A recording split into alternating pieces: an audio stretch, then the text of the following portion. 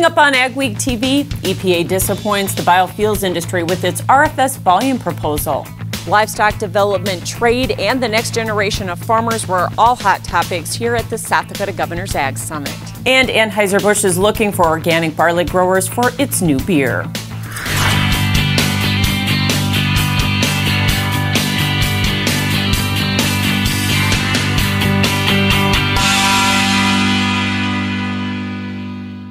Welcome to AgweekTV. I'm Michelle Rook. A new soybean processing facility was dedicated this week in Aberdeen, South Dakota. The $300 million plant is the 10th plant built by AGP and the largest investment in the history of the Omaha, Nebraska-based cooperative. The plant will crush 50 to 60 million bushels of soybeans annually into soybean meal, soy hulls and pellets, and crude soybean oil. That will provide new export opportunities in the Pacific Rim to make up for the lost market share to China, which takes whole beans. So the timing is perfect. That opportunity then is to load a significant amount of the meal on unit trains that will move from Aberdeen, South Dakota to Aberdeen, Washington, be loaded on vessels that are hitting the Pacific Rim. We're talking the Philippines, Vietnam, Malaysia, Indonesia, countries all around there. The plant will also improve soybean prices in the area and promote food and national security. Nobody knows for sure exactly what the basis level, improvement will be. Obviously it should be an improvement over what it was, and it just depends what the competition between other facilities strives. Agriculture ensures that we remain a strong country. We should grow our own food in this country. We should grow our own fuel in this country. Entities like this allow that to happen. The soy plant will provide a significant economic impact to the region and is likely to spur livestock development in northeast South Dakota. The next generation of agriculture is not lacking on enthusiasm or passion for the industry, despite some of the headwinds. That was obvious from the group of young people South Dakota Governor Kristi Noem invited to join her for a panel discussion on the next generation of agriculture at the South Dakota Governor's Ag Summit in Sioux Falls. Creating opportunities in agriculture for young people is part of Governor Kristi Noem's agriculture agenda, and it's being fostered by the Department of Ag. With the average age of the South Dakota farmer around that 57 years of age, we need to be thinking about that and the impact that that's going to have in the things that give them the tools that they need to be able to continue on. Logan Walter told the governor the biggest challenges are land and capital, so he suggests an incentive program for retiring farmers to transition their land. They see, for instance, the neighbor kid that's been working or helping him out his whole life, give him a chance. John Eilertson says the state could also facilitate a mentoring program. I've been able to overcome some of my challenges within the agriculture industry in terms of having someone to look up to and having a mentor. And I think that's something that the state could look at. Kelly Williams runs a cattle operation part-time with her husband, but says they want to be full-time. But unfortunately, we both have to have full-time jobs in order to financially support that lifestyle of living, not only between the loans to secure that place, but also the health insurance. One positive the group agreed on was that 4-H and FFA were key in launching their careers in agriculture and need additional support. One of the other challenges and disappointments expressed by the panelists was the attacks on agriculture by the public, especially on social media.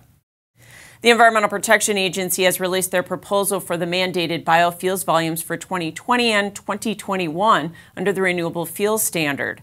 The biofuels industry was once again disappointed with the agency's draft as they left most volumes static with 2019. Advanced biofuels, such as biomass-based diesel, remained at 2.43 billion gallons, which is below what the industry is currently producing and what they asked for. We got a capacity of over 3 billion gallons right now, so we'd like to utilize a lot more of that capacity. We got room to grow. We got soybeans in the bin we got almost 1 billion bushels of soybeans in storage right now. We'd love to get hold of that oil and turn it into biodiesel. Berry says they will continue to push EPA to increase the volumes in the final rule because biodiesel lowers greenhouse gas emissions and is good for the environment. This week's Crop Stop takes us to Mott in the southwest corner of North Dakota. The area has traditionally struggled with drought, but this year they're getting a little relief. Farmer and rancher Nathan Thomas says some recent rains are helping their crops, which got off to a late start after a long winter and cold spring. I know some guys got late because of the moisture and that kind of stuff, so some of the younger wheat isn't as nice. And like personally, our soybeans, they're like really slow. Last year at this time they were blooming, and they're not even fully canopied yet this year. So they got a ways to go, but they kind of need some heat yet. But flowers look good, corn looks good, canola. Some canola is fully flowering right now. It looks good. I'm very happy. And Thomas says their pastures look as good as anyone can remember.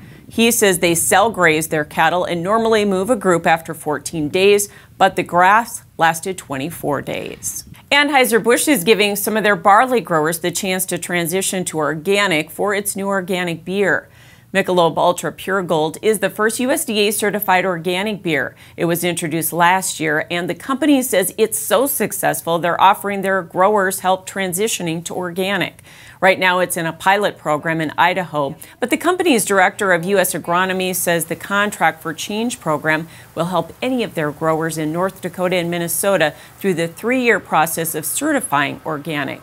It also guarantees them a market at the end of the process. We see interest across the board, right? It's a market opportunity, it's a value addition opportunity, and that's something that growers want to know about and figure out if it can work for their operation. Newman outlined the program for area growers at the recent Anheuser-Busch Grower Days in Moorhead. Cover crops are big this year with the significant prevented plant acres, but even before this season, more farmers were using them for soil health advantages. Ahead on AgweekTV, we'll talk with NDSU soil health specialist Abby Wick about the jump in cover crops around the region. Add more bushels to your hopper and money to your pocket by harnessing the power of air with Crary wind systems. Whether your beans are chest high or barely off the ground, Crary offers 2 solutions that add a constant stream of high-velocity air to quickly feed crop back to the auger, eliminating bunching, reducing shatter loss, and increasing your ground speed. Don't let crop conditions dictate your yield. Check out the Crary Air Reel or Crary Wind System today. Dakota Fest is back August 20th through the 22nd in Mitchell, South Dakota. Dakota Fest exists to provide you the tools to grow your family farm operation. Network with over 500 exhibitors specialized in row crop and livestock farming. Attend ag education sessions and experience live equipment demos you can only see in person. Don't forget to bring the family for great food and fun kid events as well. Join Dakota Fest this year, August 20th through the 22nd. For more information and discounted tickets, visit dakotafest.com. Mayo Manufacturing, your Red River Valley source for Batco.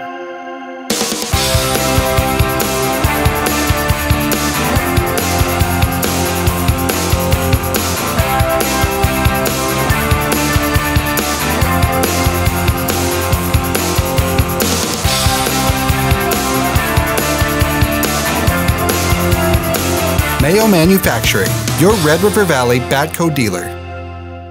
Mother Nature doesn't always cooperate. So when conditions are right, be ready with genuine Case IH parts from Titan Machinery. Only genuine Case IH parts are engineered to keep your equipment running at peak efficiency when you're running around the clock. Don't risk your bottom line with off-brand parts that don't meet the same standards. Visit your local Titan Machinery dealership today to find out why genuine Case IH parts offer the best value and performance for your operation. With the success of the Case IH Steiger Quad Track and Magnum Road Track tractors, it's no secret why Case IH is the leader of the track. So it wasn't surprising when the competition started imitating us. But only Case IH offers a 5-axle design to give you a smoother ride, more power to the ground, with less berming and compaction. Still, we're flattered. In fact, if we weren't already red, we'd be blushing. The Ag Week Soil Health Minute is sponsored by the North Dakota Corn Council and the North Dakota Soybean Council. Over the last few years, we've seen increasing interest in cover crops in the region, and here with our first Soil Health Minute of the year is Abby Wick. And Abby, first of all, I want to talk about cover crops. They have exploded in acreage this year because of the prevented plant situation. Talk about the benefits for using cover crops on those acres first. I think getting something growing on prevent plant is the key. So if we don't have the cash crop growing, we need to get a cover crop growing. So not only will we get some weed competition and keeping some of those resistant weeds at bay, but we'll also build the soil structure, we'll prep that land for next year's crop and get some of the water usage that we need. And the PP acres actually kind of serve as a launching board for getting cover crops on an operation sometimes, don't they? They do. That's what we've seen in the past. There was, I think, one of the first years I was at NDSU, we saw a lot of PP acres, and several farmers put in a full season cover crop. And what they did all year is that they watched that cover crop and they saw how it performed, and they looked at the radish roots and they looked at the rye roots, and they figured out what they liked best in that mix. And then the following year, they applied a lot of those cover crops to acres, whether they were interseeding corn or following wheat with a cover crop. And it was a really nice launching pad for using cover crops on a farm. But even before this year, we have had a nice increase in acres, a nice trend in this region, haven't we? We have. I've been really proud of our farmers here because they've taken these ideas that they're reading about in magazines and applied them to their farms. They're coming to our extension events. They're watching the Soil Health Minute. So there's been a lot of really good advances in use of cover crops. And Abby, this is the third year of the partnership with the Soil Health Minute, and what can we expect that might be a little different this season? Well, in the past, we've done early season. So I've been out there in the spring and during the summer, and mainly talking about interseeding cover crops and things like that. But now we're later in the season, so I hope we can capture some of the cover crops after wheat. Maybe we'll look at some of these full season cover crops on PP ground and see how it's changing the soil. And then we have all this amazing research and work that's being done on our research extension centers and across the state by our farmers. So hopefully we can capture some of those things that are being done as well. Yeah, how much do you think the partnership has helped actually even increase acreage more and interest more in soil health? I think it's helping a ton. I've actually gotten several letters from farmers across the state, how they watch this at the TV segment, they read the magazine articles. And I think whether you're in the valley where we focus a lot of our work, in this eastern part of the state, or you're out west, I think farmers are picking up tips from this and getting ideas for what they can do on their farms and ranches. Abby, thanks for joining us. We look forward to all your Soil Health Minutes coming up. And again, you can catch those on AgWeek Magazine or at AgweekTV. Scientists at the Carrington Research Extension Center had the chance to show off their work this week at the 60th Annual Field Day. Plant pathologist Michael Wunsch shared his work on reducing root rot in peas and lentils. He says researchers noticed the most important factor in the severity of root rot appears to be when the crops are planted. Earlier planting means higher yields, but by moving planting to late April, producers can cut root rot without any extra costs. Events like this give researchers the chance to share information directly with producers. Ahead on AgweekTV, a look at what happens to North Dakota soybeans after they leave the field as we continue our planting to processing series. And later we'll talk to the chairman of the United Soybean Board in studio. How can one tillage tool handle most field conditions, residue types, and tillage practices? It takes a Renegade, the Summers VRT Renegade. Switch from vertical to aggressive tillage and anywhere in between. Adjust blade angles, tillage depth, and more on the go, all from an iPad. Get the tillage results you want, like only the Summers VRT Renegade can. For more information or a demo, contact your Summers dealer. At Superior Grain Equipment, we're committed to quality and service, offering you the best in grain storage and dryers for any size operation. Our experts will work with you to determine the most efficient and economical storage solution for your needs. We help protect your bottom line and your future with the industry's best bins and warranties. Make the superior choice for protection today and tomorrow with Superior Grain Equipment. Luckin Trucks and Parts sells quality used parts for all makes and models. With over 50 acres of trucks and parts and new inventory arriving daily. Family owned and operated since 1966, Luckin's specializes in the sale of quality used medium to heavy duty truck parts as well as pre-owned trucks, trailers, and construction equipment. If it's on a truck, we got it. Call us today and let us get you your part. When the water's high and your yields are low, 'cause your fields have no place for water to flow, just one call takes care of it all. Call on Field Drainage Incorporated. Call on Field Drainage Incorporated. Call on Field Drainage.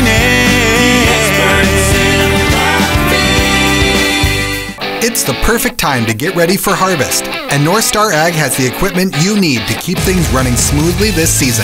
We have a great selection of augers from Meridian and Wheatheart, as well as Batco and Unitube conveyors. Uptime is crucial. Keep your crew in the field longer with a fuel trailer from Thunder Creek. And don't forget, North Star Ag has Meridian hopper bins for any size operation. See our complete new and used equipment inventory at northstarag.com or give us a call. Soybeans are North Dakota's top crop. More than 6 million acres are grown each year with a value of more than $2 billion. Between 70 to 90% of the state's soybean crop is sold to China and other Asian countries, and the rest is put to good use here in the U.S. Rose Dunn shows us where North Dakota soybeans go in this installment of our Planting to Processing series. Traditionally, North Dakota soybeans leave the Pacific Northwest as whole beans, heading for China and other Asian countries, where they're crushed and used as feed for swine, poultry, and aquaculture. But with the current loss of the China market, growers are looking at other ways to market soybeans. Joe Morkin, the current chair of the North Dakota Soybean Council, is hoping a crushing plant being considered in Spiritwood, North Dakota, goes forward. It would be huge. You hate to have all your eggs in one basket, right? And so by having a crush facility in the state, it would allow us a different avenue with our beans. Crushing produces soybean meal used for animal feed and oil used for cooking or renewable fuel. We try to use it on the farm. We'd like more truckers to use it, but right now the big players are the coasts. And then the heating fuel industry in New York, the state of New York, is a big game changer over there. In fact, Morkin says the state of New York is working toward being 100% biofuel for home heating. And soybean meal is an important feed for livestock producers. Soybean meal is an extremely good feed resource for all species of animal egg. It's high protein, it's very palatable, so the animals really take to it. They utilize our manure to grow their soybeans, which then end up feeding our animals. So in all ways, soybean is very useful to us. The North Dakota Soybean Council works to promote soybeans and find new uses and markets for them to help withstand any turbulence in international trade. You know, there's all sorts of research being done in the world of paints and plastics, polymers, and things like that. Sinner says North Dakota soybeans are in high demand around the world because they're known for their high quality. Year after year, they get good, clean beans that then translates to a good, clean product. This is Rose Dunn for Ag Week. You can read much more in the next Ag Week magazine or on agweek.com. After a hot week, it looks like a favorable extended forecast for crop development. Here's John with our AgriWeather Outlook. Weather portion of Ag Week. Some of this is going to be a repeat of what you heard last week because it didn't happen, but I think it finally will this week. In fact, I'm fairly confident we're looking for a significant cool down this week throughout the Great Plains and Upper Midwest. The weather becoming significantly less humid and a lot less rainy. A definite break in the warm, humid, and stormy pattern that's been hanging around the Upper Midwest, Northern Plains, especially for the last 3 or 4 weeks. Jet stream is ridging up in the west, finally starting to see a little troughing in the east. Not like in wintertime, but it's definitely going to be enough. Now, obviously, we're starting off with some mild weather hanging around, and there will be an extension of hot weather, relatively hot, as in near 100, climbing up in through the Central Plains states this week. And the lower elevations of the Rocky Mountains are going to have a lot of hot weather as well. But the east will definitely be cooling down, and we're not going to have the real searing heat. Plus, the warmest days this week throughout the Northern Plains and Midwest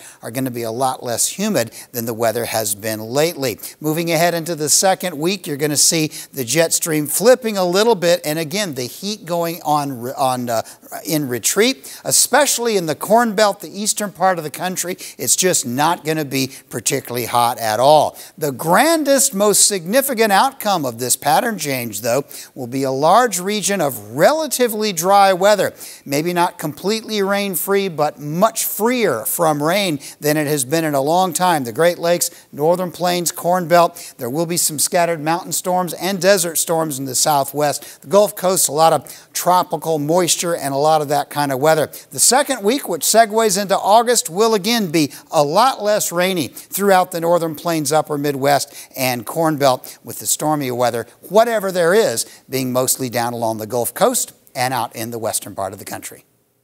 For over 40 years, Northside Implement has been your Gell and Vermeer dealer in Webster, South Dakota and Lidgerwood, North Dakota, with new equipment including feeding, grain handling, haying, and skid steer, as well as a nice selection of used equipment including sprayers, spreaders, seeding, as well as tractors and loaders. Northside Implement stands behind the equipment they sell with quality service guaranteed. See us for all your repairs and parts from tillage to skid steer loaders to combines and everything in between. Contact Dave, Liddell, Mike, or Chris today at Northside Implement or visit our website for our complete equipment listings. Steffes Group, selling land and the equipment to farm it since 1960. If you're interested in selling or have questions about our auction process, head to our website at steffesgroup.com to contact us at any one of our 4 locations located throughout the Midwest. You can also visit and subscribe to our YouTube channel to view all of our auction previews and recaps to stay up to date on the market in your area.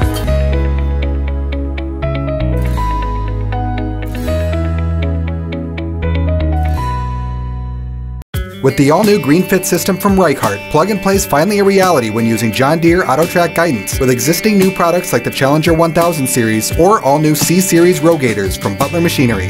GreenFit is an authorized navigation interface that utilizes existing John Deere AutoTrack guidance systems to steer most Challenger tractors and sprayers. GreenFit eliminates the worry of learning and converting to a new steering system when buying an industry-leading Challenger from Butler Machinery. Learn more about GreenFit at butlermachinery.com/greenfit. DTE is your headquarters for flatbeds and service bodies for your truck. Whether you need to haul bales, heavy commercial equipment, or take every tool with you, DTE has the truck equipment you need. We have over 200 units on hand or will custom build a flatbed or service body on your truck. Like this Dewey's bale bed with dual lift cylinder arms. Lift, load, and handle your bales with ease. When you need help at the farm, your business, or in the oil patch, count on DTE. DTE, let us build a truck for you. Martinson Ag Risk Management offers a variety of crop marketing and crop insurance packages to our customers. With over 40 years of experience, our dedicated staff works hard to ensure you get the best advice on crop insurance, marketing, and risk management. Contact Randy or any of the staff at Martinson Ag Risk Management today at 701-205-4200 or visit us online at martinsonag.com. Welcome back. The United Soybean Board held their annual meeting in North Dakota this week. Here to visit about that is USB Chair Keith Tapp. Keith, first time you've ever held this meeting in North Dakota. It is. Been a great venue. That we enjoyed being here. Good to see this part of the country. Now, the last couple of years, you guys have kind of changed your priorities, and one of the things that you're working on is preference for U.S. soy, which is so important right now with China out of the market and you looking at different markets, right? That is correct, and we have a quality bean. We know we do. We've got great meal content. We've got amino acids that other countries want, and we know that we have got to find other markets. We had already began pursuing that, but going into some of the basic markets, and we're getting our foot in the door there, and feel real good that we've got some positive things coming down the pike. It's just a bleak time right now, so we got to keep our chins up. So what are you doing to, get that in motion, to get those new markets? What are you working on? Well, we work with USEC, United States Soybean Export Council. We develop a bean, we develop the product, and we work with them and as well as ASA to get that market share out there, to open up markets abroad especially. We have some of the domestic markets that we're expanding, new uses and things like that as well. But as far as actually moving the bean or the meal or the oil, we look for help through USAC to help us get into those markets overseas. And Keith, sustainability is another one of USB's priorities. So how are you using that message to build preference for U.S. soy? Well, when we speak to our customers, we have that proven. We have a soy sustainability protocol that we have documented. They know that we have the infrastructure to get our beans to market and onto them.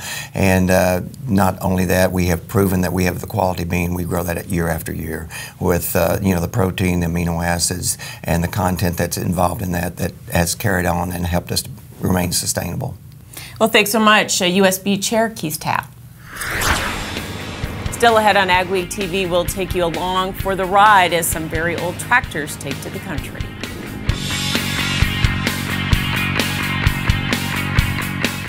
Dakota Fest is back August 20th through the 22nd in Mitchell, South Dakota. Dakota Fest exists to provide you the tools to grow your family farm operation. Network with over 500 exhibitors specialized in row crop and livestock farming. Attend ag education sessions and experience live equipment demos you can only see in person. Don't forget to bring the family for great food and fun kid events as well. Join Dakota Fest this year, August 20th through the 22nd. For more information and discounted tickets, visit dakotafest.com. This is Dennis Beliski reminding you we do auctions and we do them well. You've built your operation with hard work, and when it's time to sell, all or part, you deserve the best. Details from repairs and preparation to promotion and settlements are not routine. Chances are you'll only do this once, so we'll tailor an auction just for you and get it done right. On-site at your farm or added to one of our highly successful Alaris Center auctions, we have the skill, reputation, and integrity to meet your needs with best-in-class commitment and quality service. Find us at resourceauction.com or call 701-757-4015.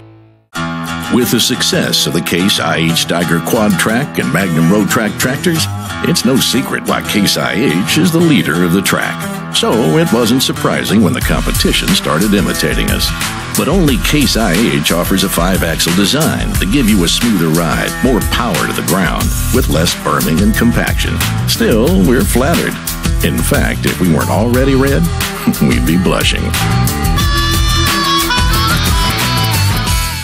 Ag Week is excited to bring you the Ag Week app with useful features and the latest news and information right at your fingertips. Get your Ag Week news, weather, and the latest episodes of AgweekTV. Plus, see real-time information on the futures market and view local cash bids for your crops. Stay updated and take Ag Week with you wherever you are. Download the Ag Week app today.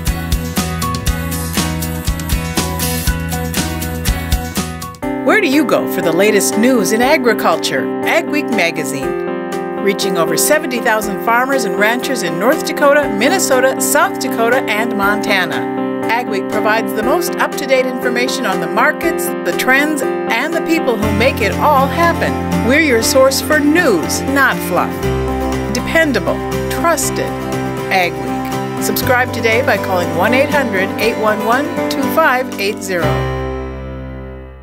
Tractor enthusiasts converged in Yankton, South Dakota again this year for the 13th annual Tri-State Old Iron Association Tractor Ride. Nearly 200 tractors and riders spent a day in southeastern South Dakota and a day in northeast Nebraska. Participants came from as far away as New York, California, and Louisiana. Organizers say the event is sold out every year because people want to preserve the history of farming and tractors. I'd say it's a friendship and show off their tractor that their dad had or their grandpa had, and they restore it, and it's just awesome. The ride features many different makes and models of tractors, including this rare Deutz tractor from Germany and this high crop John Deere. Becker says participants enjoy the fellowship, seeing the countryside, and checking out the crops. The Ag Education Center is a popular spot for families at the Red River Valley Fair in Fargo, and members of the Ag Week team had a chance to help teach kids about ag. The 16,000 square foot facility is designed to educate fairgoers about our region's livestock and commodities. The theme of Farm to Fork was highly visual and demonstrated how animals and crops go from the field to your table. Some of the most popular exhibits were live animals, including poultry being hatched and learning how to milk a cow. Thanks for watching this week's edition of Ag Week TV. Remember, for all your ag news, go to agweek.com or download the Ag Week app. Be sure to follow us as well on Facebook and Twitter. We'll see you next week.